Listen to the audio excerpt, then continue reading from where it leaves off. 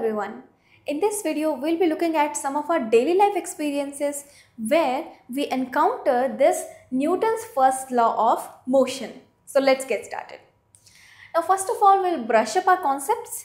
That is the Newton's first law of motion, which states that an object remains in a state of rest or of uniform motion in a straight line unless compelled to change that state by an applied force.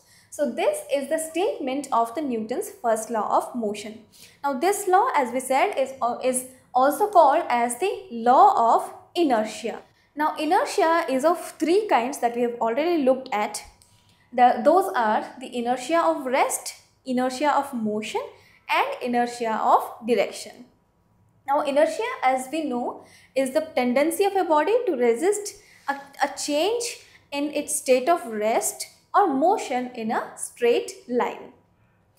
So let us look at these three types of inertias one by one and look at the experiences, that is our daily life experiences, in which we come across these three things.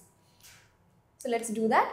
So first of all, we'll be looking at the inertia of rest, which is the tendency of a body to stay or to remain in the state of rest unless it is compelled by an externally applied force to change that state of rest. Now, it's a common experience for all of us to travel in a bus, and very often we do not get a seat, so we need to stand. Now suppose we are standing in a bus which is not moving, that is at rest. Now suppose the bus suddenly starts moving. What happens? What happens when the bus suddenly starts moving and we are standing on the bus? Inside the bus. We get a sudden backward jerk, or we fall backwards as soon as the bus starts moving. Now here is the place where the inertia of rest of a body comes into picture. Now this happens because our feet are in contact with the floor of the bus here. Now when the bus suddenly starts moving, what happens is our feet along with the floor of the bus start moving, but the upper part of our body, which was at rest before the bus has started, continues to be in the state of rest, or it tries to be in the state of rest itself. And in the process, the upper part of the body doesn't move, or it resists movement, and that's the reason why we get a backward jerk, or we fall backwards. So the backward jerk is because of the sudden start of the bus, which brings the bus along with the floor of the bus to motion. But the rest of our body, the lower part of the body was in motion along with the bus, but the upper part of our body was at rest, and it continues to be in the same state of rest. And due to the property of inertia of rest of the upper part of the body, we got a backward jerk. Now let us move ahead to inertia of motion, which is the property or tendency of a body to be in the same state of uniform motion unless compelled by an applied force to change that state of motion. So here, for example, when we are sitting inside a bus, a moving bus, which is moving with a particular velocity, and let's say it comes to a stop suddenly, then what happens is we get a forward jerk like this. We fall forwards, or we move forwards when the bus suddenly comes to a stop. Now this is the place where the inertia of motion of our bodies come into picture.